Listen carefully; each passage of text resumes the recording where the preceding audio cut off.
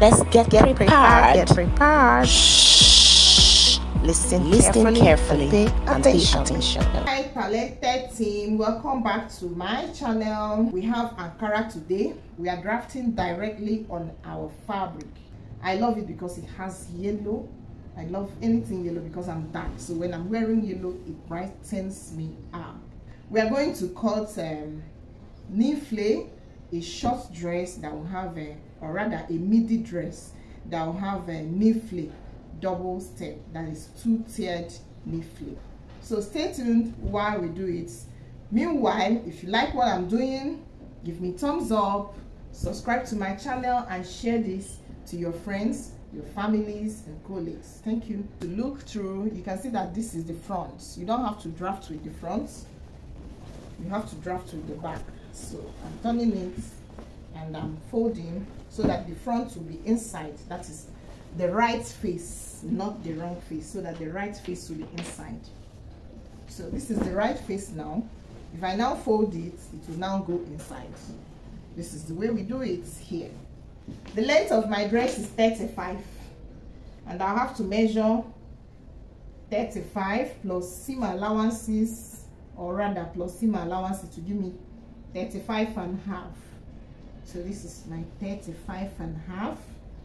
This is the shoulder. The shoulder is at 0. This is the armpit.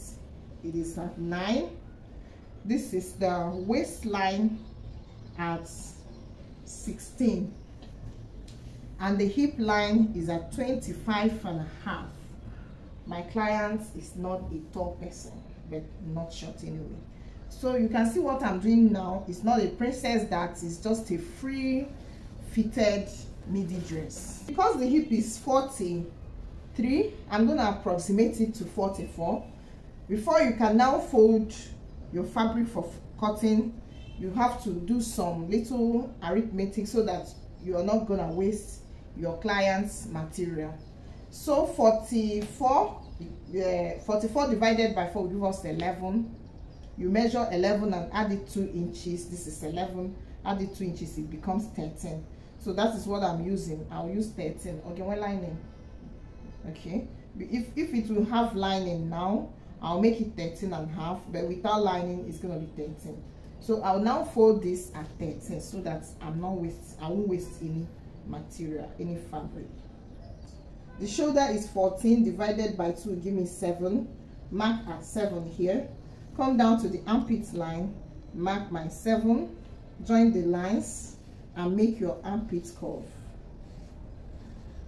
The bust is 42. 42 divided by 4 will give you 10.5, plus 2 inches, it will now give you 12.5. So this is my measurement. Then the waist is 41. We are doing it the same thing. 41.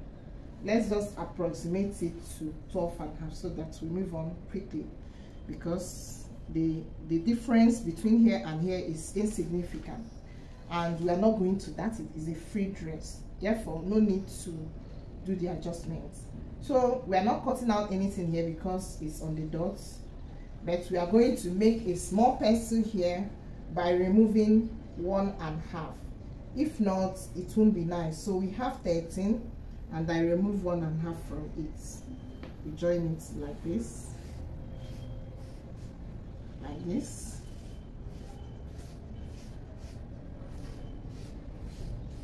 This is our pattern. It's a free pattern though. So the neck is gonna be 4 inches by 4 inches. So let me do it 4.5 so it won't be choking. So 4 inches by 4.5. Then you slant the shoulder and cut it out. We are done. This is our pattern. So let's draft the back and then the flip. So we used 13 for the back. We're also using 13 here. The difference is that we are going to add zipper allowance of 1 inch, which will now make it 14. So from here I will have to get my 14 and fold it down to this 14. This is our working space. So we measure again the length, this is at 0, the armpit at 9, the waist at 16, the hip at 25.5, the length at 35.5.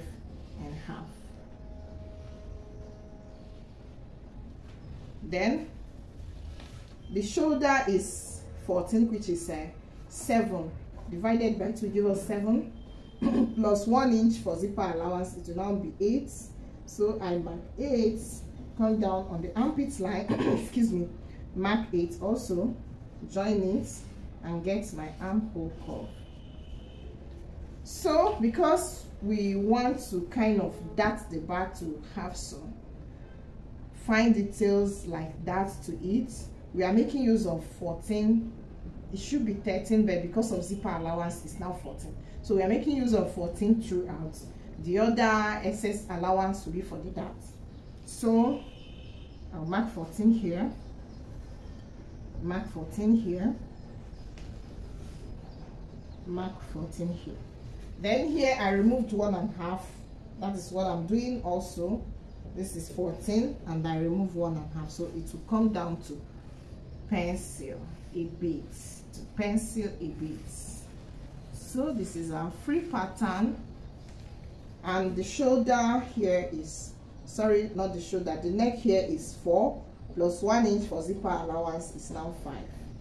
Then I'll have to make it to be higher because this is back. I'm using 2 inches. Then I curve it in and my neck is ready. Slants here, don't forget to do that. So we are ready to cut the back pattern. Done. We are done.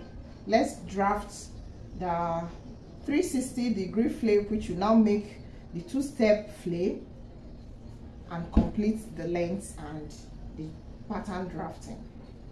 Okay, trying to draft the flap. I told you it is 360, that is 180 for the front and 180 for the back. So I folded into 4 for the 360. If you want to learn more, you have to go down to my description box. Yes, I'll put the link in the description box, so you can go there and pick this 360 flap and see how I cut it in detail. It's a full tutorial.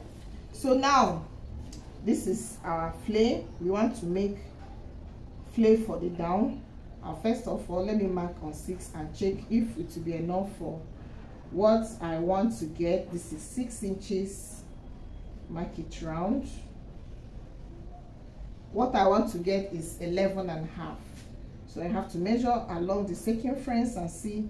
Sorry, it's not 11.5. Yes, it's 11.5. Yeah. So and see if it is up to 11.5. This is 10. That means it won't be enough. But you know, flap, when you cut it now and spread it, it will tend to expand. So let me just add a little space, little inches, like 0.5. This will even go a long way. It may give us 11.5. So let's see what it gives. Okay, this is 10.75, but I'm using it because once I cut this, I'll measure it again and you see that it is up to 11.5. What I need is 12 inches, or rather plus allowances, it will give me 13. I mark 13 here. When I come here, I mark 12 because I want it to make a sort of high-low, and when I come here, I'll have to mark 11. So this is what I will get. So let's see the measurements.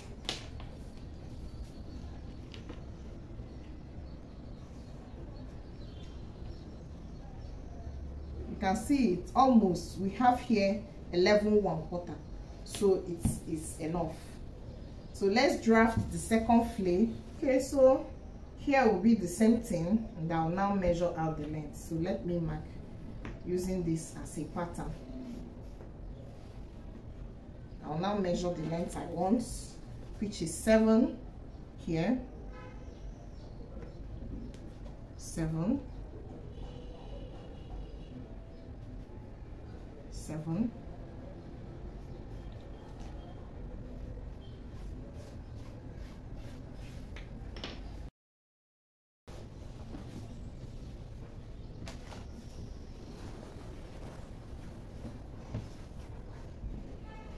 can see our 2-step,